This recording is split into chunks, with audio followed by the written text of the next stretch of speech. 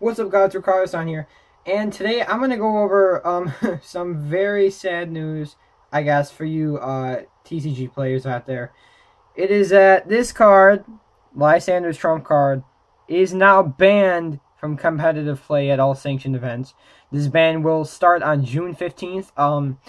It's been getting around the internet quite fast, so I really don't think you guys would just be like, oh, well, I didn't know about this. You guys probably already know about this. The ban did take into effect yesterday. I mean, it didn't take into effect, but it was announced yesterday. I think Japan, it's banned June 20th, so they get to use it for an extra 5 days, I guess. This means that you're not going to be able to use this card in Nationals or Worlds, which kind of stinks. But, yeah, basically this card, you guys probably already know what it does. But it says, one sec. Each player shuffles all cards into his or her discard pile into his or her deck except for trump card. So, it pretty much allowed, any cards from the discard pile to be shuffled back in the deck, which, according to the official Pokemon website, they just posted this article yesterday. I'll put a link to that in the description below. Yeah, right there. But so anyways, this is what they said. So they said, it eliminates one of your opponent's victory conditions, running out of cards in your deck. Yeah, this is commonly referred to as a deck out. I guess, yeah. I mean, that's pretty fair, considering that, like when you're really, into the battle, and then you're like, oh, I lost because of a deck out. Like that's kind of a crummy way to lose.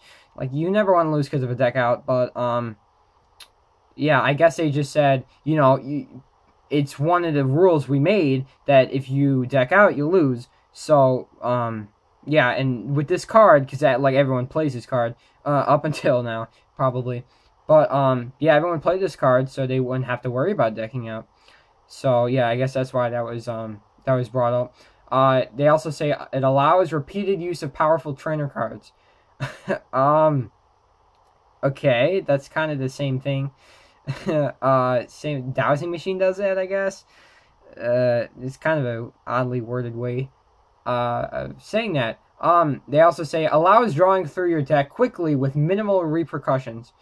So yeah, I'm gonna go over some examples, but like basically people so some deck strategies out there, like I said, I'll go into that a little bit later in depth on what decks use this.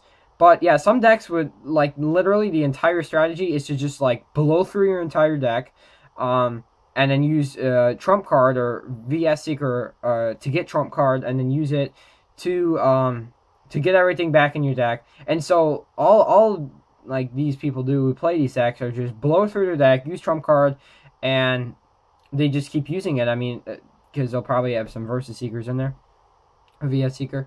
So yeah, this pretty much means you can't blow through your deck anymore, because there's nothing to recycle your discard pile back in your deck.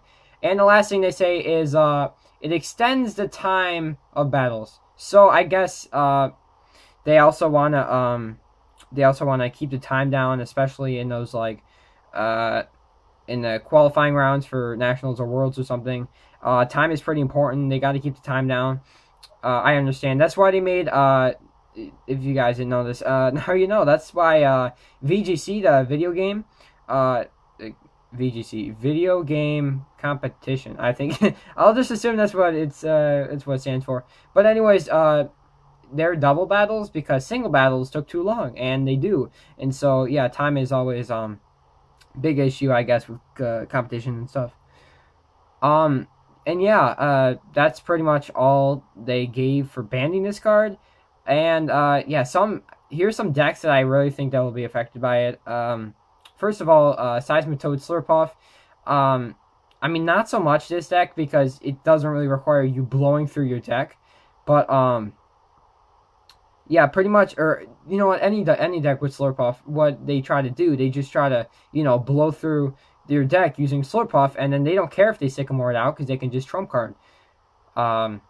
Yeah, Slurpuff allows you to pick a card, and then if it's inactive, you get to pick 2 cards with the ability tasting. You guys probably already know that. Also, a deck that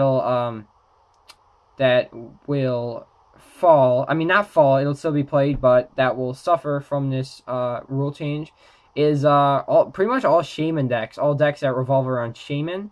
Because I've seen some decks that max out Shamans. I mean, that's pretty hard to get when you're looking at cost and everything, because those Shamans, I think it's like what 30. No, I think in Troll and Toad it's $40 for a full art Shaman.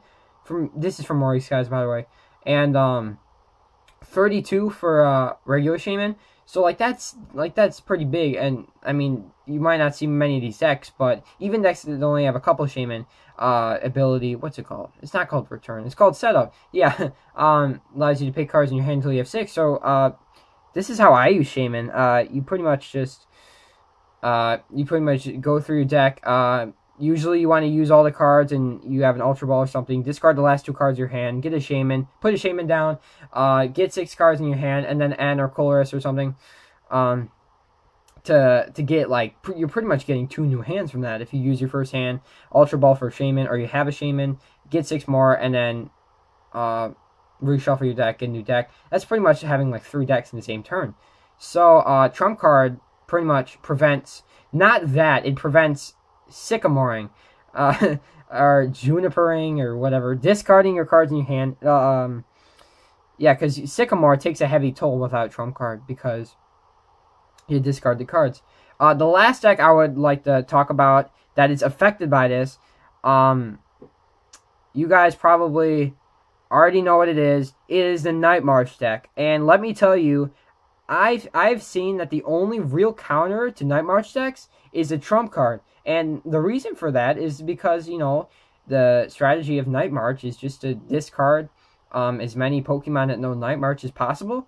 And then you're like, oh, no, wait. Like, instead of dishing out, like, what, 160 damage? No, you're going back to 20, the default, because now they're all back in the deck. So this card did have a negative impact on Night March decks, which is why people like to play it against Night March. So you might say, oh, well, now Night March decks are all, like, overly powerful because there's not these. No, not exactly, because in Night March decks, as you know, the goal is to discard as many Pokemon that know Night March as you can. The only problem with that is most people kind of go crazy, or you don't even have to go crazy. Listen, if you have, let's say if you discard only half of your Night March Pokemon, you're like, oh yeah, without Trump card, I can't fish these Pokemon back into my deck, so I'm going to conserve. Okay, well now you're not dishing out as much damage. But if you do discard as many, like a lot of Night March Pokemon, and you only have a couple Pokemon left, the other guy you're battling has some strong Pokemon that can one-hit KO both of them in a matter of 2 turns, then you're like, oh, well, I'm screwed. Like, what do I do?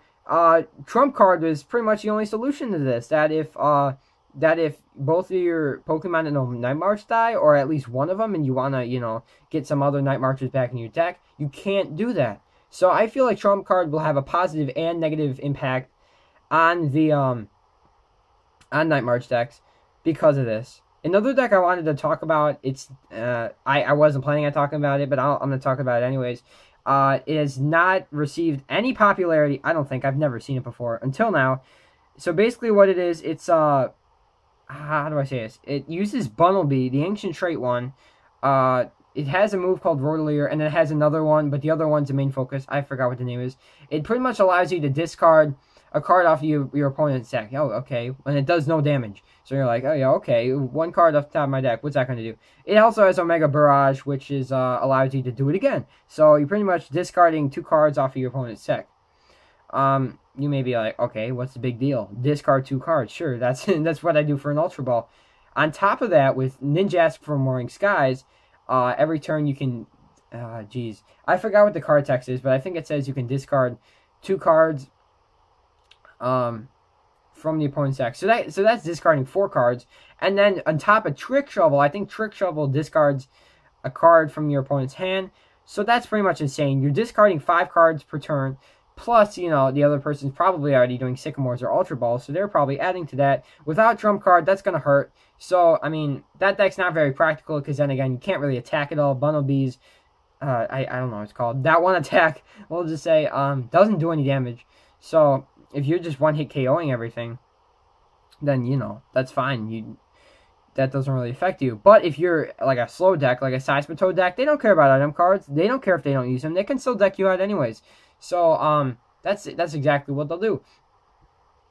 So, if you don't have a really powerful deck against, I'm not sure if these cards are going to, or this deck's going to gain popularity due to the ban of the Trump card, but it might. I don't know.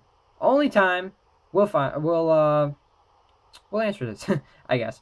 But yeah, that pretty much concludes this video.